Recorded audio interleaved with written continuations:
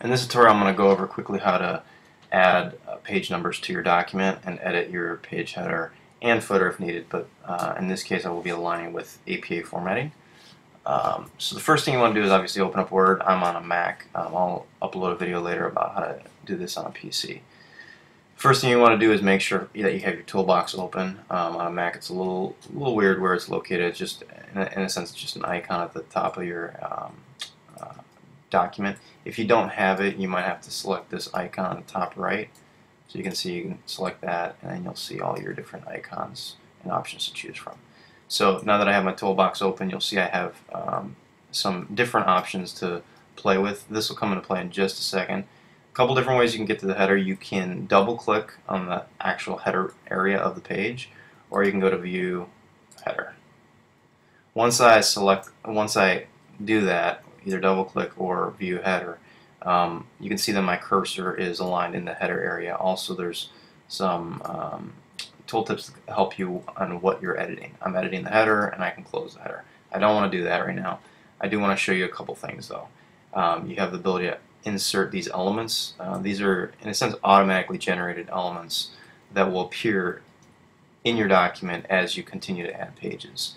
So with APA styling and format, you want to check with whatever university or journal article you're writing on to make sure you align with what they're expecting. In this case, I'm going to align it with the school I'm at, and it is capital R and then lowercase h, running head, colon, and then whatever the title is. For this case, I'm going to say tutorial on header.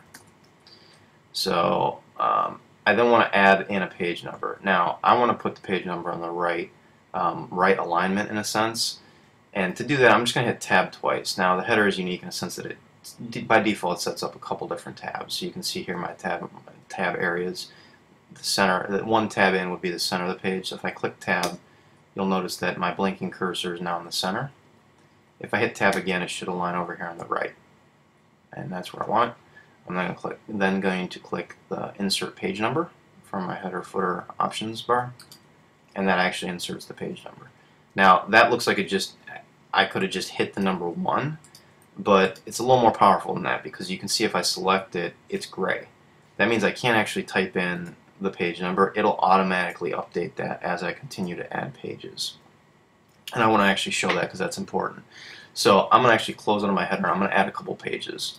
I'm going to pull in some copy from Lipsum just to show how that works. Let's see here. Oops.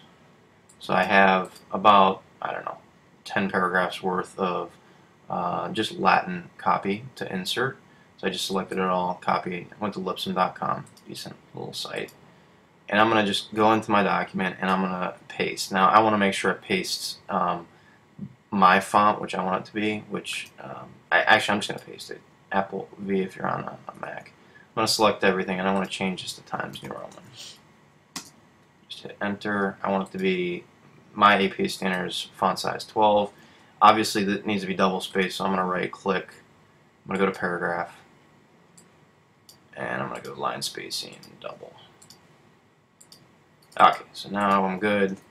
Just obviously this is all Latin, so it won't make any sense, but as I scroll down you can see here I am on page 2. One interesting thing that you need to do is I don't want this to say running head here. I want to change page 2 and page 3 to not have running head. So this is, again, where there's one option you need to do. I'm going to double click in the header on page 3, it doesn't matter. I'm going to actually go over to my header and footer area, and I'm going to click different first page. As soon as I do that, I'll scroll all the way up to page 1. You can see everything's gone now. So what I'm going to do is I'm going to just copy paste, triple click on page 2, and paste into page 1. So you'll be like, okay, that's great, but I want it to be different. It is different in the sense that if I delete now running head from page 2, because to align with my APA formatting, page 3 will have it like that. If I scroll all the way up to page 1, you can see it has running head tutorial. And that's the way I want it to appear.